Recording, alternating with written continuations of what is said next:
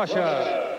Tom Hammond, Carol Lewis, Dan O'Brien, Dwight Stones at the U.S. Open Track and Field Championships, where the women's 100-meter dash is next.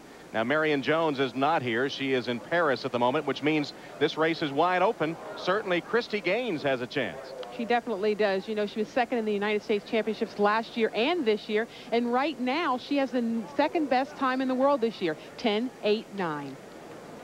Inger Miller also a threat to win this 100-meter dash.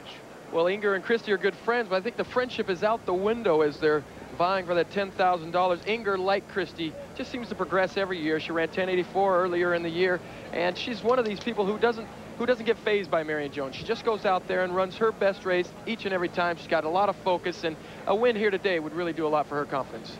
Here are the lane assignments. Miller in lane 5, Gaines in 6, and in lane 2, the veteran Carlette Guidry, who ran a tremendous anchor leg in the 4x100 relay to give the U.S. a win at the Goodwill Games last Wednesday.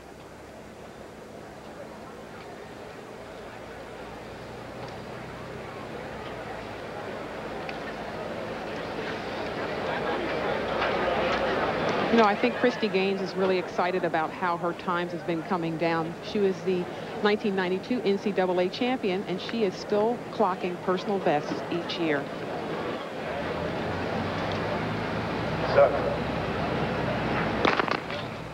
Fair start.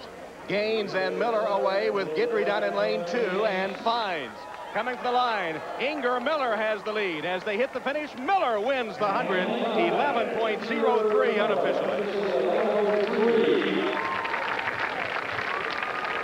Inger Miller is running very, very well. At the Goodwill Games, she finished 3rd, and she's just been running with more and more confidence. You see a big smile on her face. As Dan mentioned, she ran a wind-aided 10.84 at the beginning of the year, but struggled a little bit at the national championships.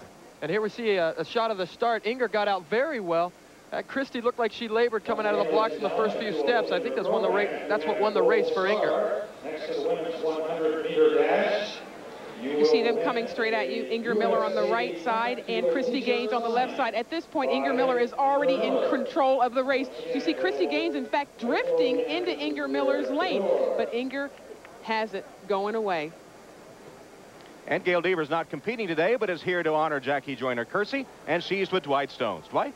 All right, Tom. Two-time Olympic gold medalist in the 100, Gail Devers, not running because of an Achilles strain. And we're missing you, of course. But give me your strongest memory of Jackie. You've been around her so long. You've trained with her. You've been around she and Bobby. What is your strongest memory of Jackie? I think her courage. I mean, I draw my strength from Jackie. I watch her in '91, just knowing what she went through and coming off the 200 being injured, yet she was able to come back. And then 96, I have too many memories. 96 with her not being able to finish the heptathlon, but coming back, showing that championship spirit, coming back and getting the bronze medal in the long jump. That will always be embedded in my memory. Jackie's a great person. Thanks for joining us, and get well soon. Thank you. I hope to. Tom? All right, Dwight, the official results in the women's 100. Miller in 11:01 officially. Beverly McDonald 2nd. Chryste Gaines finishing 3rd.